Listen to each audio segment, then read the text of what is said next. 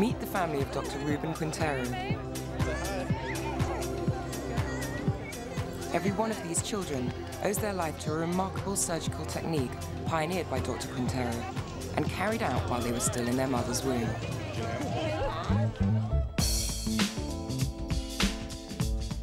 More than 50 families have flown here to Tampa, Florida, from all over the US for this remarkable reunion. Brought together by a potentially fatal complication which affects identical twins.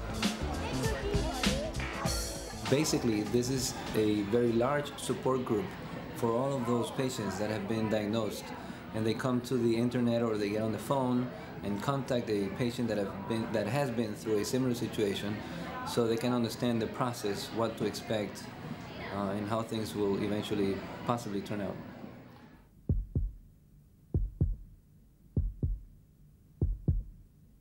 In all pregnancies, the placenta is the blood link between mother and child, carrying nutrients in and waste out. But in the case of identical twins, it's a little more complex. Each twin has a segment of the placenta for itself, as well as shared areas from which they both derive nutrients and oxygen. Not only that, but the twins are interconnected through the placenta via blood vessels. Usually the exchange of blood between the two is even, but in 1 in 10 cases of identical twins, it's not equal. A condition known as twin-twin transfusion syndrome. Without treatment, these pregnancies usually end in death for one or both of the twins, depending on the syndrome's severity. That was the prospect facing Tanya Earring and her husband, Mike. We thought we were in the clear, and then when he told us we definitely had it, kind of felt like a hopeless feeling, and it was hard. By any standards, the Earrings' little girls are extraordinary. Naturally conceived triplets are very rare, just 1 in every 10,000 births. But on top of that, 2 of the babies were identical and had the syndrome. Mike's a senior pediatrics resident, so he knew better than most the risks involved. She's excited. I knew it was horrible. I tried to play it down at first because I didn't want to totally let her know exactly how bad it was. The literature shows that this is a really bad thing. So I was really crushed, just devastated. This is where the problem lies, the placenta. Through an endoscope, we can see the blood vessels which run between the 2 babies. Problems occur if there are more or bigger vessels going in one direction than the other, resulting in one baby having too much blood, the other too little. Amniotic fluid consists largely of urine. The baby receiving too much blood starts to overproduce it. The other twin's kidneys shut down to compensate. This means its amniotic sac becomes dry.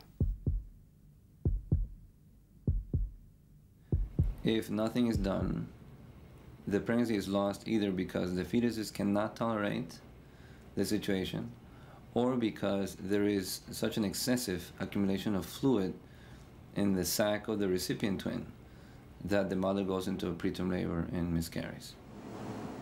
In less severe cases, the condition can be treated by draining away excess fluid from the sac of the twin who receives the most blood. But there is only one way to treat the underlying cause. The vessels responsible for the unequal exchange of blood have to be identified and sealed off. Once done, each twin will be a separate entity. Dr. Quintero carries out the whole procedure through a small incision. Now, this is quite murky because of the previous bleeding. Today he's dealing with an emergency case, a woman admitted with severe twin-twin transfusion syndrome. It doesn't look quite clean because of the blood, but we'll get it. The first step is to look at the placenta to identify the vessels between the twins, which are responsible for the unequal blood exchange. So far, 4 communications, but we haven't assessed the placenta completely. We just have to work our way. We're just going little by little. Once they've been identified, the blood vessels can be sealed with the laser. The laser light is delivered down a fine fiber. The tip here is just 0.6 millimeters across. A visible red laser is used to aim the beam, then a pulse of invisible laser light heats and seals the blood vessel. We have found every vessel that allows these fetuses to exchange blood and occluded them. Now it's up to how much placenta each of these babies has. The next 24 hours are critical because we're going to do an ultrasound tomorrow and find out if they are alive or not. The following morning, an ultrasound scan reveals that one of the twins has died since the procedure.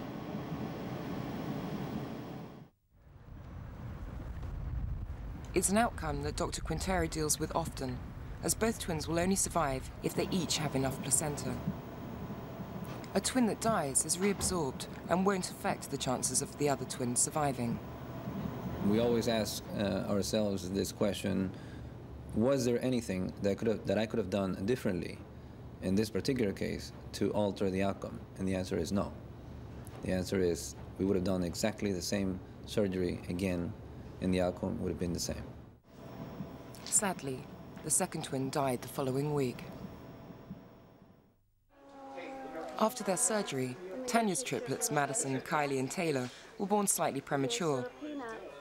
One of the twins was a little bigger, and still is, but they are all in good health. It's hard because I think back and think we could have had none, we could have had one. And then I look at them now and you would never know how healthy they are and how happy. And now I look back, I would have never done anything different. Monkeys all over the place.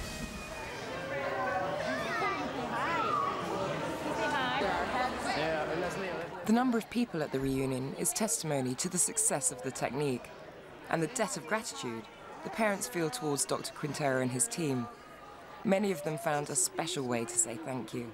Many of them have either my name or my first name or even my modified last name. I just feel very proud, really, to have been able to help each and every one of them come to life.